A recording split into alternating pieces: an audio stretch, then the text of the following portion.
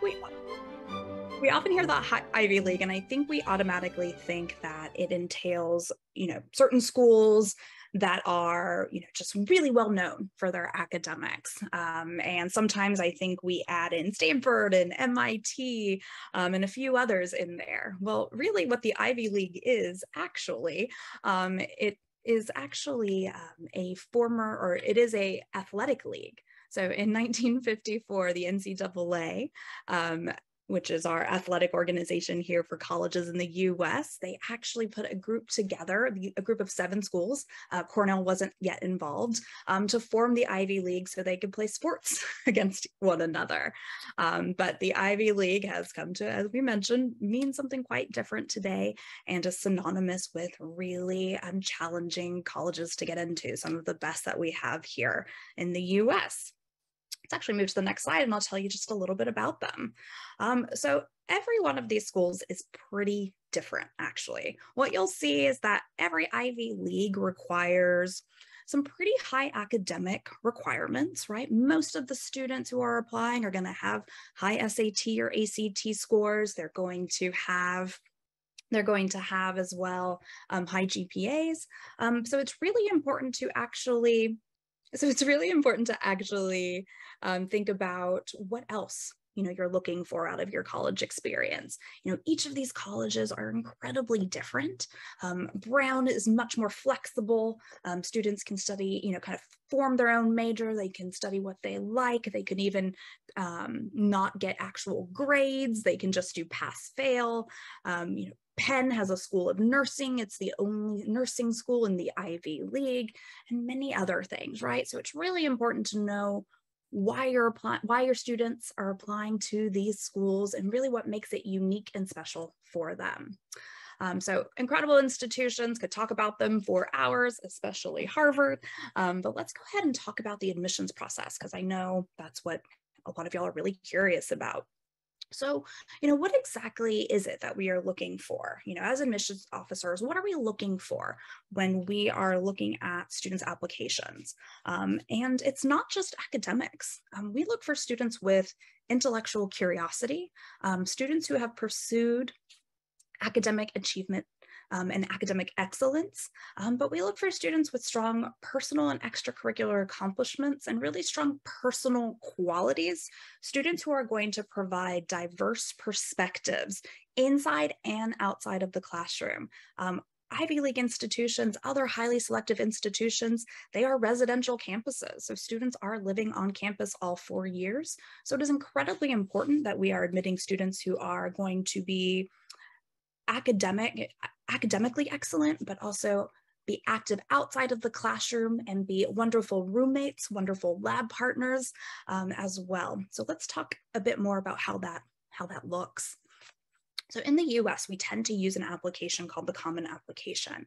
And when we are looking at a student's application, we are actually we are looking at almost 4 years of experience. We are looking at the student's entire high school experience. So we want to see all of their grades from 9th, 10th, 11th, and up to 12th grade, where they currently are when they're applying. We want to see what classes they've taken. We want to see all the extracurriculars that they've been a part of, their activities. We want to know any academic awards they've won. We also require that they write a personal statement. To allow us to really get to know them. This is not an essay where students will talk about what they want to study. This is an essay that is 100% about who that student is as a person. As I mentioned, we are building a community of students, so we don't just want to know what they like academically, we actually really want to get to know who they are. We will also, many of the colleges will require supplemental essays, and a lot of these tend to be more of those kind of traditional questions. What do you want to study and why? Why do you want to attend our institution? We also require, in order to get to know the student a little bit better, we also require 2 academic teacher recommendation letters, someone that they've had in high school, someone who knows them well as a counselor or school administrator. They will also write for the student. So there's a lot that goes into filling out this application. We are evaluating 3.5, 4 years of high school experience, and we are trying to get to know the student as a whole person. Next slide, please. All right.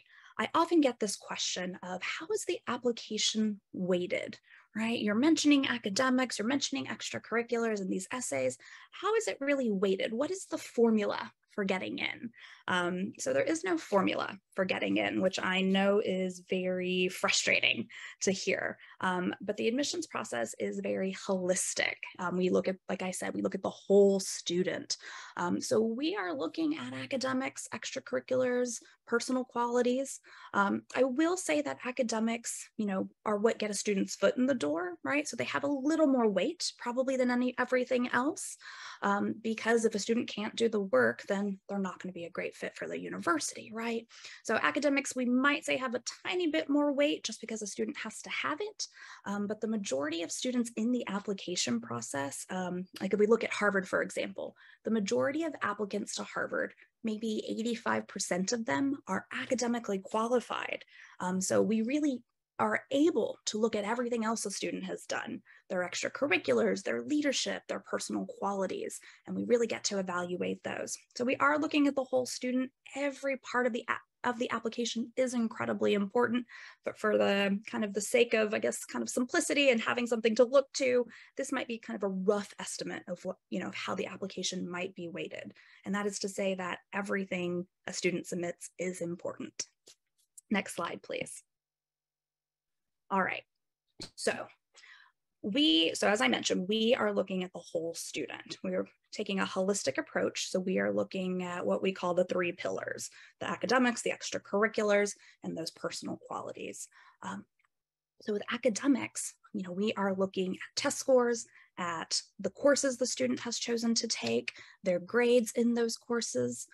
What we hope we also learn, in addition to the numbers they're submitting, is that they love to learn, right? That they're excited about learning, that they have something that they nerd out about, that they geek out about, that they really enjoy studying, that they really enjoy exploring. We're hoping to admit students who are not only strong academic students, but who really enjoy it and love it. We look at extracurriculars and leadership because we are, as I mentioned, residential communities. Many of these colleges, these top colleges, have over, 400 or 500 extracurricular organizations on their campuses. Some of them are pre-professional, some of them are in the arts, some of them are in STEM, some of them are athletics. It really, really ranges, but we do expect all of our students to be active outside of the classroom. So we look to see what the student has been able to achieve. We look for their record of achievement within their own extracurriculars in high school when we are considering their applications. And then, of course, we really want to admit students who are going to share their unique perspectives, who are going to add to the kind of the fabric of the community, who are going to speak up in class to share their unique perspectives, be a good roommate, as I mentioned. So we look to those essays. We might have many colleges have an interview process where students will meet with an alumnus of the university, where they get to, talk about why they're interested in the college, and also ask questions of this, this alumnus who graduated from the institution. And then here, we are also looking at recommendation letters. We want to get a sense of the student in and outside of the classroom. We want to get to know who the student is. All right, so let's jump to the next slide, please. All right, when we're looking at academics, as I mentioned, we are looking to see, we want to see what the student has taken. So we're looking at that transcript because we want to make sure that you have taken a challenging curriculum and that you've done well. We are always looking at the context of where you are coming from. So if you are, at a national high school, that's totally fine, right? We want to see that you're taking whatever the most challenging classes are at that high school. If they are completely regimented, that's okay. if you have the option of taking advanced classes, honors classes, advanced placement, AP classes, IB classes, the A levels, we hope that you will do those as well. If you are applying to these highly selective top universities, that will be the expectation if that's available to you, right? So take challenging classes, do well with them. You know, if you don't quite have the opportunity to take something that you're interested in, maybe you really want to explore psychology, there are opportunities to explore that topic outside of school, right? You can do an online course. Crimson has the Crimson Academy where you can actually sign up for AP classes and even get help to study for those AP exams. So there are lots of opportunities to kind of go above and beyond in terms of what courses you take, even if your school might be a little more limited in what they offer. We are also trying to get to know you, like I said.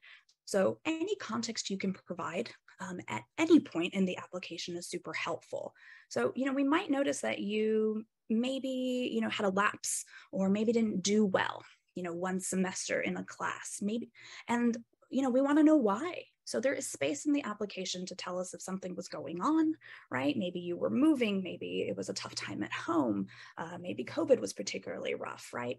So there is space in the application to explain if something was happening, right? If you don't tell us, then we can't take it into consideration. And of course, we are going to look at standardized testing.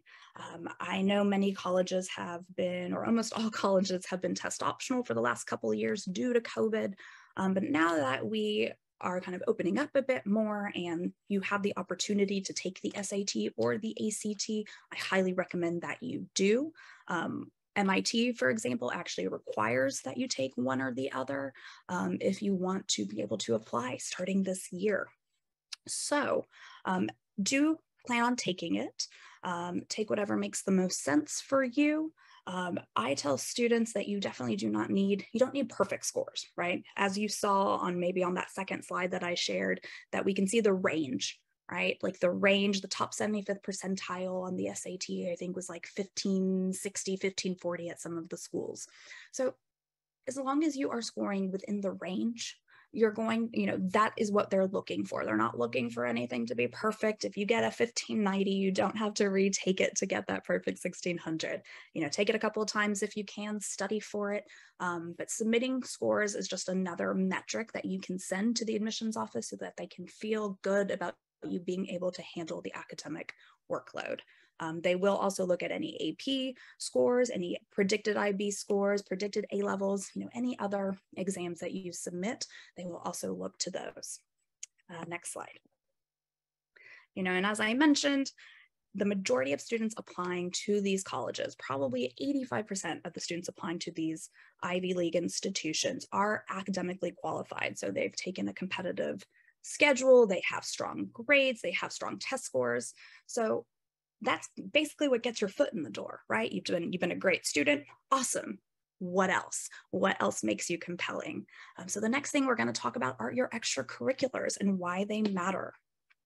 All right, so in order to get into a top institution, you really do need to be doing things outside of the classroom.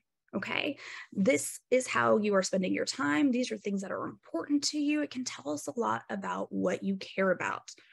So we hope that you will be involved in a few things. It's really about the quality and not the quantity of activities that you are doing. And we hope that you are involved in activities from the start of high school. Right? We don't want you just to kind of add them on when you're applying to college, but we want you to get involved as early as you can. Right? We want you to explore in 9th and 10th grade. We want you to try several things, figure out what you care about, and then start to build on the activities that you like. Start to take on leadership roles. Start to think about how you can maybe leave an organization better than how you found it. Maybe you want to start your own thing. Maybe you want to develop an app. Maybe you have a lot of home responsibilities and you help out with siblings, with grandparents. These are all extracurriculars. So we just want to know, how is it you're spending your time outside of the classroom, and how might we expect you to, be on our campuses? What might you get involved with once you are on our campuses? So let's go to the next slide and talk a little bit about like how we, how we might look at leadership, right? So in your activities, we might see that you are a leader in an organization. This can be part of your school. This can be part of your community. This could be part, you could be doing community service. You could be helping your family, as I mentioned. You could have a job, be doing research, doing an athletic activity, playing instruments. It really, the list goes on. Like, what are you doing when you're not in school or eating or sleeping? How are you spending your time? So there, traditional leadership, often looks like you being the head of an organization, right? Being a school club president. Maybe you are a part of some type of like youth council, maybe for the town, the city you live in. That's something, that's great. That definitely demonstrates leadership. And maybe you are really good at your activities, right? And so your accomplishments in an activity are also kind of demonstrating that high achievement that we are looking for. So that could be winning debate competitions. That could be, being a top delegate at Model UN conferences. So leadership and achievement, are one way to definitely show us that you're getting involved, that you are, really, taking your activities seriously. But there's always like kind of more non-traditional kind of leadership where maybe you don't have a title, right? So maybe you weren't elected or maybe you didn't win something, but you are taking initiative. We want our students to see that there is a gap, right, that needs to be filled, that they saw an opportunity, so they took it. So that could be a student started a tutoring club that maybe started off, helping 10 students and then grew to help 100 students. Maybe you saw that your community really needs, there's a community near you that really needs children's books. And so you start a library, a mobile library for some kids in your neighborhood. Maybe you're really active on social media and you want to use your social media presence to talk about a cause that you care about. Maybe you want to build an app. Maybe you are starting your own business. There are so many things that you can do. And what's important is that you stick to a few things, that you really dig in, that you try to have as much impact and leadership as possible. There's no correct list of activities. There is no ideal list. We really want you to do things that you care about.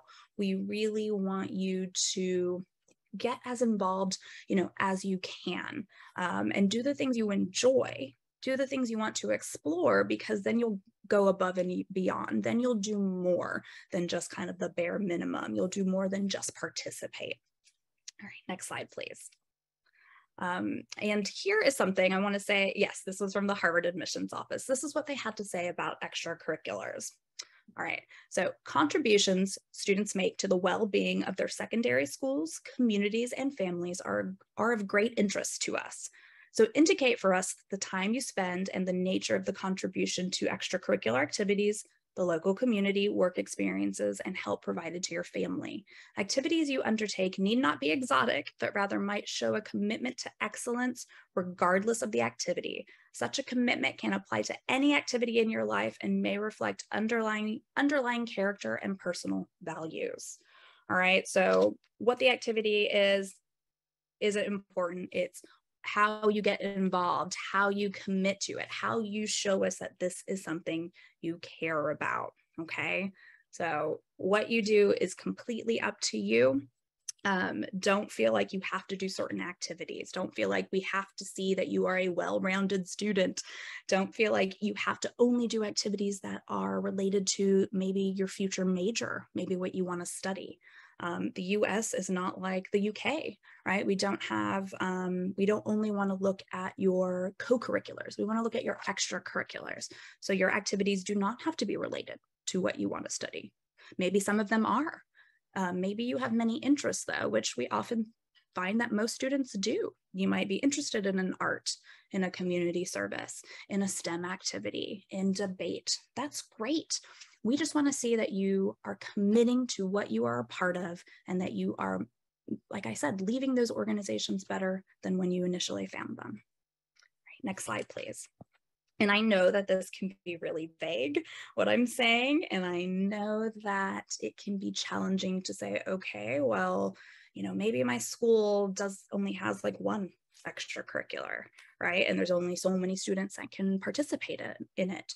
Maybe I don't have access to any extracurriculars with my high school, or I'm not really interested in many of them. So that can be really hard to know where to start. So I suggest that you all take a look at the Crimson, if you can take a look at the Crimson education page. They have a YouTube page where they go through several students' extracurricular profiles. And these students are going to talk about, when they got involved, how they got involved, what they're doing, why they're doing it, and how they're really growing the activities that they're a part of. So you might say, okay, well, I know how to participate in something, but I don't know how to make it better, right? I don't know how to do something that's maybe innovative. And if you need some advice, like this can be a really great place to start. And then part of the Crimson experience is that you can get extracurricular coaches to help you figure out, okay, what should I get involved with? Are there projects I can work on that are going to really show how interested I am in this, certain topic, in this cause, in this experience, and they can really help guide you through this. Next slide, please. All right, so extracurriculars, right? We, just as a kind of a final note on those, we really do expect you to have at least a couple that you're really involved with. So if you're like, oh, I only do one thing, that's okay. We just expect your level of accomplishments, your level of involvement, if you only do one activity, to be really high. Remember, you are applying to the most competitive colleges in the country, possibly some of them in the world.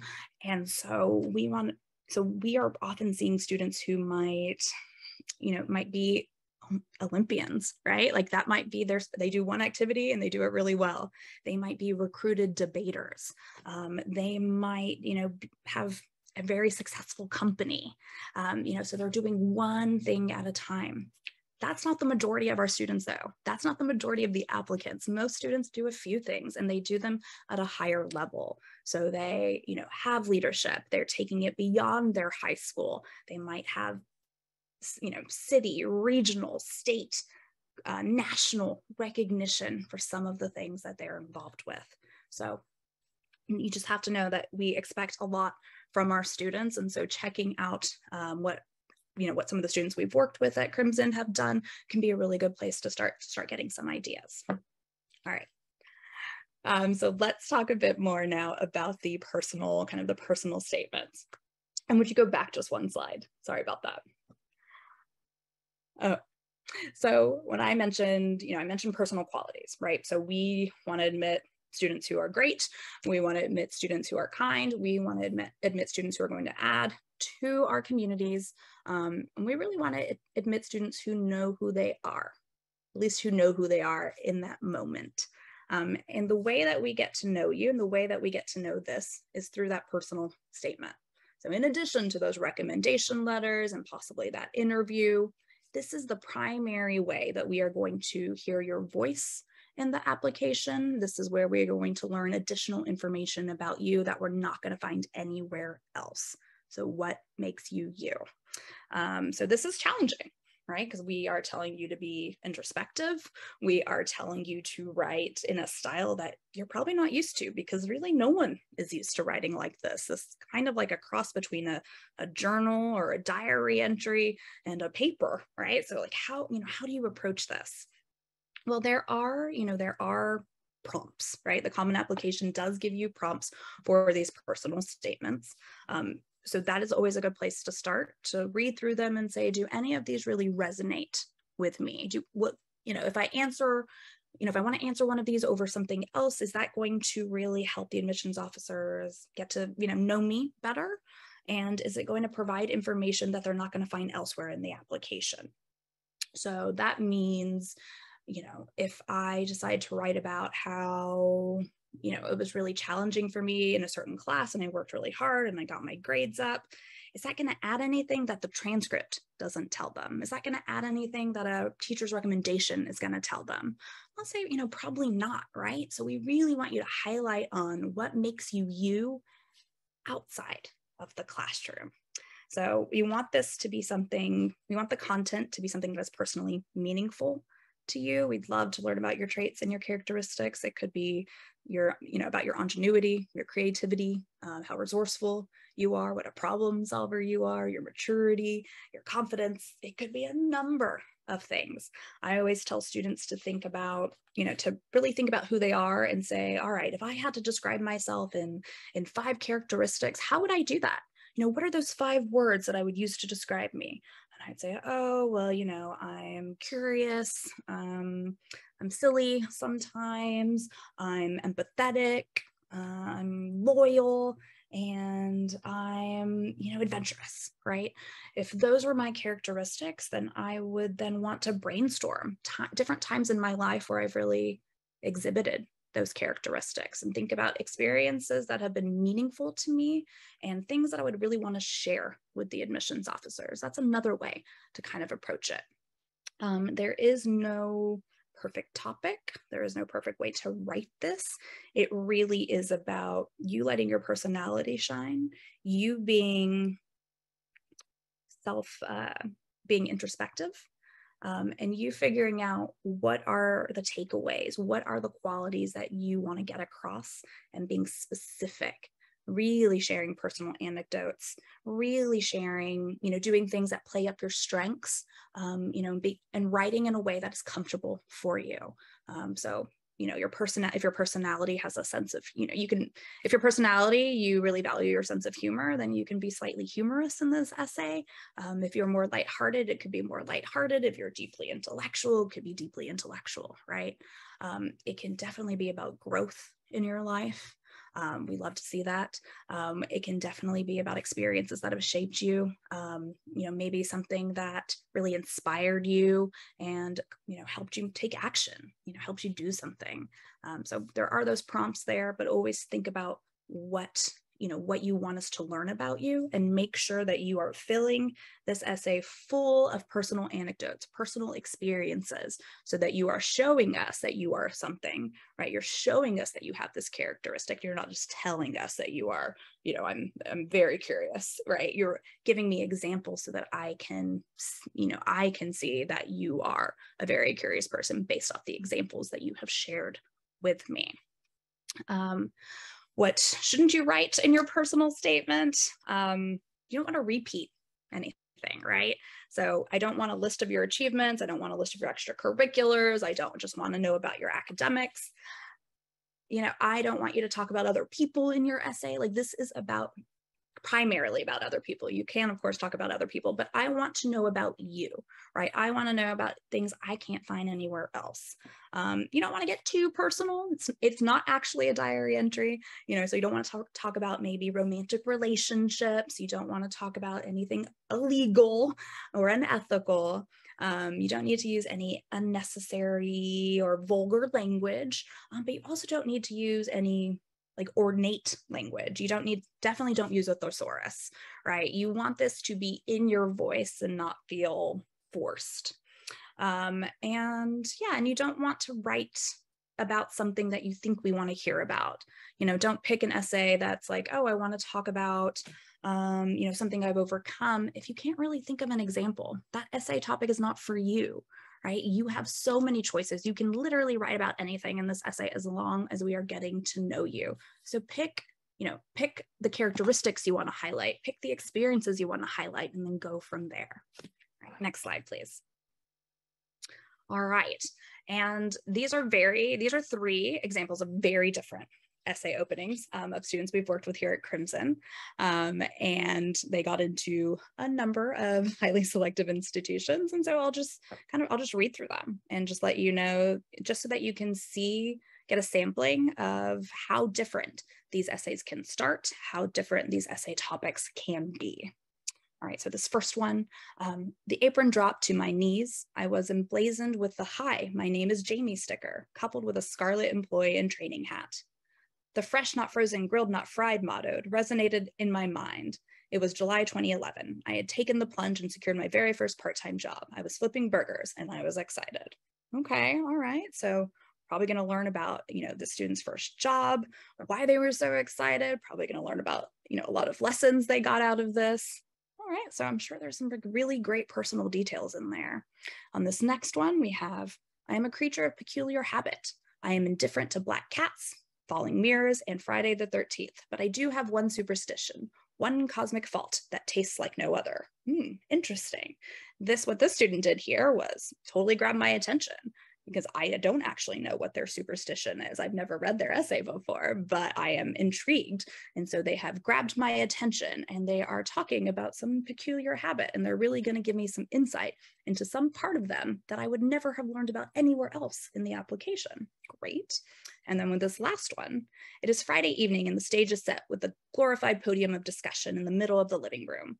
First on the docket is weekly fast fact. At the sound of my gavel, my grandfather declares, if you are ever in need of a quick repair, there is only one item for every job, duct tape. Duct tape fixes everything, or so I was told. And this is an example of a student, of what a student does with his family, and kind of this like fun, fun habit, this fun tradition they have of, talking about the events of the week, right? And they're giving us insight into their personal life, into something that's just interesting, something that's made them who they are. So, there's no perfect topic, no perfect subject. It's just really, truly about getting to know you. It's about making sure that it's, of course, easy to read, that it's grammatically sound, that it's college level writing. But the topic itself can really span a number of different areas. Next slide, please. All right, and just a couple of general admissions tips to be aware of. You do want to be resourceful and think outside of the box, pursue opportunities beyond your school. If, as I mentioned, if you are interested in psychology, but your school doesn't have it, there are opportunities to take psychology classes, to read psychology books, to, join, some type of online community. There are many things you can do both for extracurriculars and academics outside of your school, whether in person or virtually. Make sure that we are getting a sense of your intellectual curiosity and your impact in your application.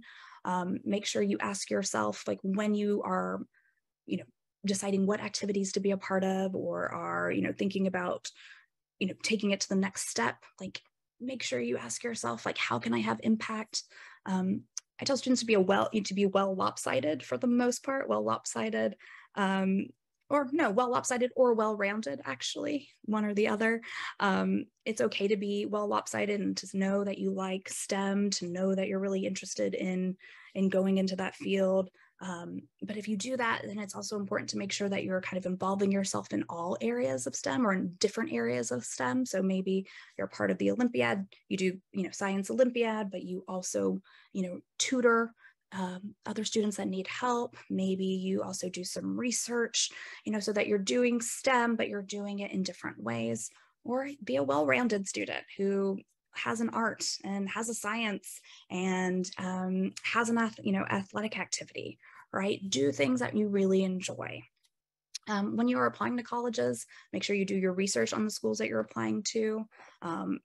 While I know that the Ivies have these huge names, once you start to really dig in and do your research, you're going to find that not every Ivy is the perfect fit for you, right? Some are going to be better than others. So make sure you add other schools to your list that might be even better for you. Because if you can really thrive at a college and really stand out, like, that's probably going to be better for you than, just having a name and not really being able to kind of, rise to the top when you're there. Definitely invest your time in exploring different careers and majors, earlier on, so that you can have a better sense of what you might want to go into in the future. And then some things to avoid, or red flags. Don't just do things because your friends and peers are doing them. Do things like I said, that are interesting to you, that you enjoy. Don't sacrifice your passions to fit into the mold, meaning, again, don't just do things because your friends and peers are doing it. Do things that you care about, because when you care about an activity, when you care about the subjects you're studying, you will do more, and you will be able to write about them with so much more passion and authenticity in your application. And make sure you give yourself enough time to build your application, especially, when it comes to this introspection you need to be doing to figure out, who you are and what you like. Next slide, please. All right, and then just quickly, kind of an overall application timeline. As I mentioned, we are looking at an application that's like all of high school, right? So it's really important as you start high school to make sure you are finding your academic and extracurricular strengths, that you're getting the hang of what high school is like, you're getting, you're participating in class, getting to know your teachers, that you're really building your extracurricular profile, you're figuring out what you enjoy, and then starting to take on leadership roles as you, get up there in grades. Eventually, after your first year or two, you'll start to practice or take the SAT or ACT. You're going to start taking on leadership roles within your activities, and start to research your colleges earlier on, really making sure they fit your needs, all of your needs, not just your kind of academic needs, but also your social and extracurricular needs. And then, of course, from there, there's a big process in your senior year of working on essays, working on supplemental essays, figuring out when to apply, and so on. And now go ahead and pass it back. Thank you so much, Devery. Very informative and helpful. 那接下来呢，我会跟大家分享一些学生的成功案例，然后最后我们把 Q&A 留到待会儿的环节，然后 Devery 会给大家一一的来解答您的问题。那比如说我们这位学生 Kristen， 他就是在 ACT 和 SAT 都取得了非常高的分数，也在12年级之前修了13门 AP。那可能有的学校没有提供那么多的 AP。那我们 Crimson 有 Crimson Global Academy， 是我们网上的高中，可以给大家提供更多 AP 的选择，让你的这个 profile 更全面。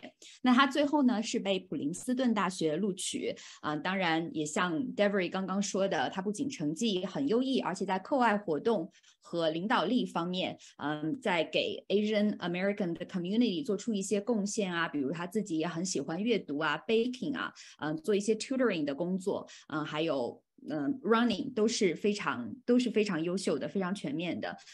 那他也应该在他的文书当中有非常清楚的知道为什么他会觉得普林斯顿对于他来说是一个最好的 fit，这一点也是很重要的。那如果大家很感兴趣 Crimson 其他的学生的一些 profile 的话，欢迎联系我们。那说到我们今年的这个早生的一个数据大家可以看到，比方说像哈佛它的regular 的数据的话，正常申请的数据的话，肯定要比8%要低很多，所以一般来说早生会要比 regular 的申请几率更大一些。但是有一点就是你一定要选择，如果你被录取的话，一定要去到这个大学。然后我们很快的来看一下刚刚 Devery 给大家介绍的这些 Ivy League 他们的一般的录取率和我们 Crimson 学生的录取率，因为我们有像 Devery 这样的前招生官做我们的策略顾问，所以他们的经验给到学生，可以让学生的录取率远远高于他们自己申请。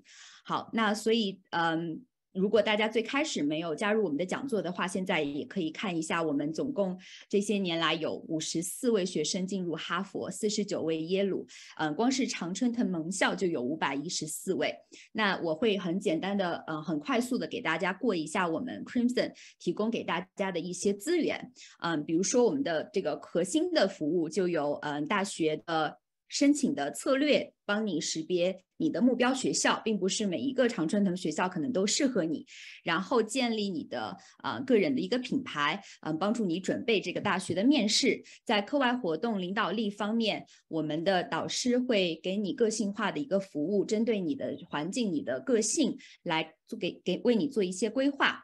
还有文书，比如说我们要写哪些内容，要怎么样去修改，我们都会有专门的辅导，也包括一些课程的辅导 ，SAT 和ACT 的备考等等。好，那除了那些核心的服务，还有一个很重要的资源，对 Crimson 的学生来说，就是我们像和 Tiger Global 啊，还有 Harvard， 我们和哈佛会有这样一个 Harvard Crimson Global Essay Competition， 和他们合办的这样一个文书写作的比赛。我们的学生还很容易去到像KPMG、Uber 啊。这样的国际化的大公司做实习，所以他们就不用自己再去找资源 ，Crimson 可以直接把这些实习机会都提供给高中生。好，那简单的介绍一下 Crimson Research Institute。那我们这里呢有来自38个大学的100多位导师，为我们 CRI 的学生提供指导。我们现在 CRI 的学生有超过300名，那我们 Crimson 也给了100多万美金给到 Crimson 的学子来作为他们的一个奖学金。那在2021年呢，我们有从 CRI 进入牛剑的学生，牛津剑桥有168位和Top 10的美国的排名前10的大学一共有168名学生，所以这些都是 Crimson 可以提供给大家的资源。像这个 Young Pioneers，CYP 就是我们会按照联合国的17项可持续发展的指标，为大家设计课程和项目，然后给大家在国际舞台上发声的机会，分享自己的研究的项目的成果，这样有助于学生增加他们这个个人履历的一些亮点。好，我们的 Crimson App 就是每个学生进来之后，我们的策略顾问、课外活动老师、tutors 和学生还有家长，他们都在这个 App 上，所以 everybody is on the same page 来制定目标、制定计划，然后一一看怎么执行，执行到了哪步。上面还有一个 feature 是你可以看到你离你所想申请的这个学校有多远的一个距离，然后你有哪些具体的工作需要做才能达到你的目标，以及一些其他的免费的资源，和成功的案例，都可以在这个 App 上和大家分享。好，那马上我们就要进入 Q&A 的环节。那如果您对像 Devery 这样的策略顾问的咨询感兴趣的话，请扫2维码和我们免费预约这样一个1对1的免费的咨询。好，那你可以扫这一个2维码来进入我们的群，我们的讲座群，也可以在群里我们会给大家发免费咨询的一个讯息，也可以和我们的同事来约这样免费咨询。Okay, so without further ado, we're going to jump in Q&A, 问答环节. So, Devery, I will read the questions, and then I'll give the time to you to answer those, please. Thank you. Perfect. The first question is, my son is swimming and spend 2.5 hours a day and 6 days a week. Does the admission officer consider this as extracurricular? Absolutely. Of course. Sports are definitely an extracurricular.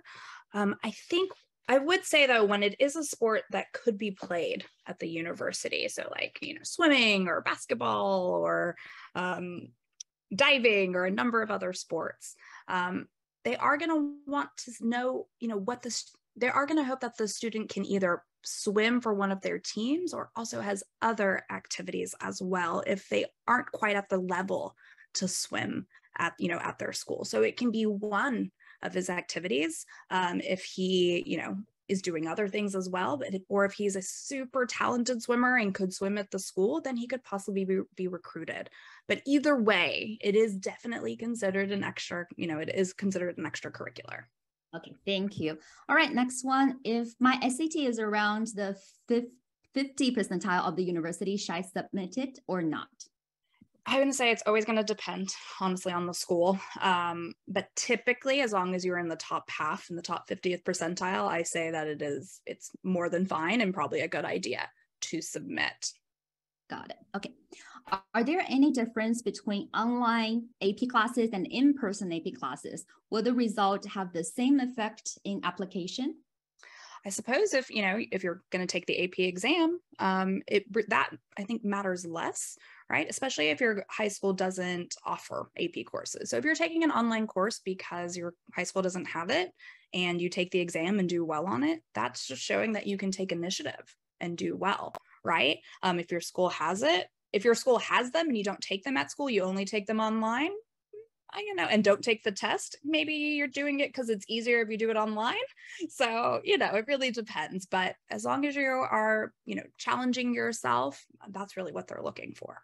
Yeah, especially when your school doesn't offer some APs, doesn't offer some AP classes online. That would be very helpful. All right, thank you. Next one. I requested an honor class, but it was canceled by my high school. So I ended up taking a regular class, which didn't help with boosting my weight GPA. Shall I explain this situation in the additional information section, or it would be pretty too detailed in AO's eyes?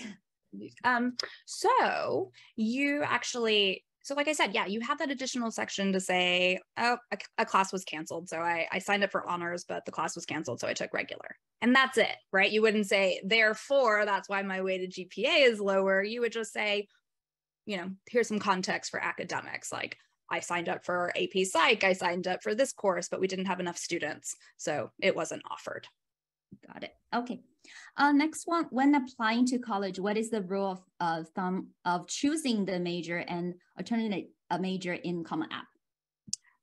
Depends on what you want to study. That's really what it is. You want to choose something that you're interested in. You also want to make sure, and it's not just about the Common App, it's about the college you're applying to. So some colleges, really want you to apply to a specific school. So it could be the School of Engineering, the School of Arts and Sciences. That way they know what school to place you in. So that's going to take a little more thought than a college that's like, you'll pick your major after your first year. You have lots of time to change your mind.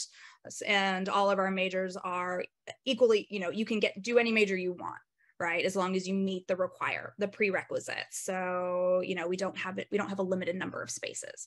So it's really going to depend from college to college and, what their process is like, but you should choose something that makes sense, right? You should choose something that you enjoy when you're picking, but there can definitely be some more strategy around that, but that's a very kind of individual basis.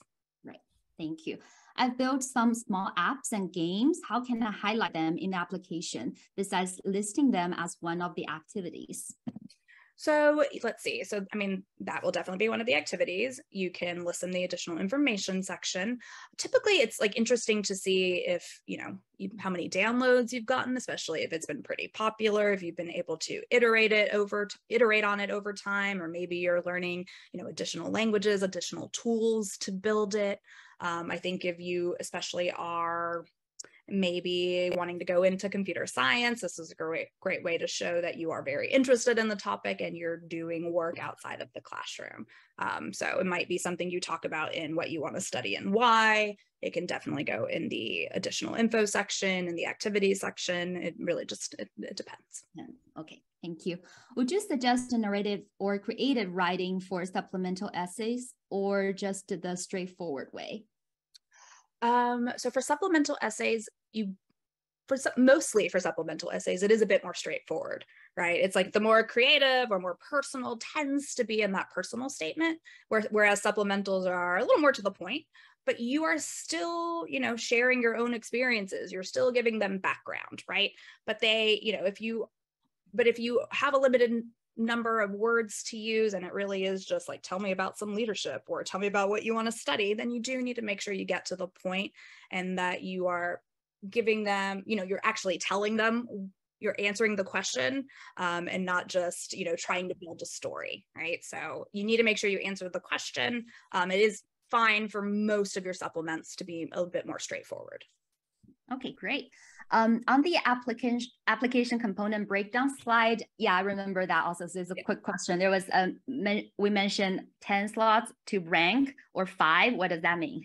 So on the common application itself, like as I said, we're looking at, your activities, you're looking at your awards all throughout high school. So you will have on the common application 10 spots to list your activities. You don't have to use all of them for your activities, but you have up to 10 spaces to talk about the different activities you've been a part of, and you have up to 5 spaces to talk about any academic awards you have.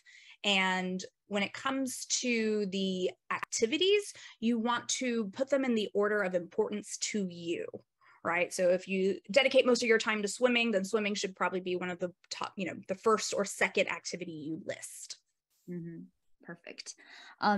Does prepare school lunch for siblings count as extracurricular activities? Possibly. I would think it's more of like, I help out, or my parents work a lot. So I make lunch, I do the grocery shopping, I prepare snack when we get home, I check their homework, right? So it can be like a number of things that you do for your sibling. We're not going to consider like just regular chores, like I have to make my bed, or, I sometimes have to wash the dishes once a week as family responsibilities. But, if it does start to add up and kind of takes away from your own time, then yeah, that's something we can consider. Okay, perfect. I will pass the final or senior level of my figure skating in my freshman year. If I quit skating after that, will it affect my resume? Will it seem like an inconsistent extracurricular? So I would say that, you kind of have to decide, like, how are you going to spend your time after that? So are you continuing to skate? And this can go for anything, right? So this could be, I got my black belt in Taekwondo. I could, I've gotten my Eagle Scout and Boy Scouts, right? You've reached the top level of something, and now what? So I'm sure you can keep going in some respect, right? Like maybe you're competing, maybe you're teaching, you're still skating. It doesn't matter that you can't continue to achieve awards, but you can still be contributing. Or if you decide, okay, I'm done, I've done it, I like it, I'm not going to be a professional skater, I'm not going to skate in college, and I want to spend that time doing something else, then start doing something else. I imagine that's pretty time consuming. So if you're like, okay, it's been great, I want to do something different, that's okay too. But you have to use that time for something else. It can't just be, okay, I'm done, right? You've got to like shift and start doing something else. Yeah, okay. Will taking 4 years of school band be the same as being in a symphony outside of school? Which one would be the best choice? I mean, yeah, being in any band would be great, right? Mm-hmm. I think sometimes if you can be in like a honors band or a regional band, or sometimes I have students that are actually in the professional symphony or the student run city symphony. Like, you're showing us that there are different levels of achievement, different levels, of accomplishment, right? So either is great, right? Do the one, do what you can, do the one that makes the most sense for you. Pick the one that makes the most sense. Right. Okay. So we'll pick this question. Would it be okay if I don't self-report one AP test score of 3 as the rest of my AP test scores are 5 or 4? Absolutely. APs are completely self-reported. So if you do not need to submit 3s, sometimes you can submit 3s. Depends on the college. Again, that's more of kind of a strategy conversation, but it is totally fine not to report a 3. Definitely okay. Report any 2s or 1s. I tutor around 20 students. Does that count as leadership or just a volunteer job? It kind of depends on how the admissions officer wants to view it, right? So if you tutor 20 students, that's great. Maybe think about how you can recruit more tutors, how you might recruit more students, how you'll make, you can put some of the tutoring you do online and not just in person, so it can reach more people. So it really kind of depends on what you do with it, but that's awesome. Keep it up and, how you can how you can make it grow. Great. Okay, so next one, I am a little behind on math compared to my schoolmates who want to apply for CS major. I only take AP Calc BC in my senior year, whereas my peers already finished it in junior year. Would you suggest taking an online AP Calc course in summer before senior year, or take it at my high school's senior year? Taking AP Calc BC by your senior year is great. That's ideal. You're fine there. I think if you're interested in CS, maybe actually take another CS course over the summer, learn another language, learn another skill, code something, right? I think that actually demonstrates your desire to be in CS more than trying to, rush through this important math class instead. Mm-hmm. Okay, let's take the last question. My son plays piano pretty well. How we should highlight that in the application? Yeah, so it's really going to depend, right? So is your son competing? Does he do I think there are like international music competitions? Is he playing for himself? Does he, play in a group? Does he play as part of the school musicals pit orchestra? Is he composing his own music? Like, it can really vary. Sometimes some of those more individual activities are hard to really highlight. And so that's something you want to think about pretty early, right? Like, how could he share this with others? Maybe he can play his music at events. He can volunteer to play, for nonprofits, when they're doing fundraising. There are things that you can do to take your talents and, to help others. So you've got to get creative with it. Great. All right. Thank you so much, Devery. So it was great time, great hour, and we really learned a lot from you. Really appreciate it. Yeah, so thank you everybody. 谢谢大家的参与。那我们今天的讲座就到这里。欢迎大家截图扫码入群，然后和我们预约免费的咨询。好，我们下次见。See you next time. Bye everybody. Bye, thank you. Thank you.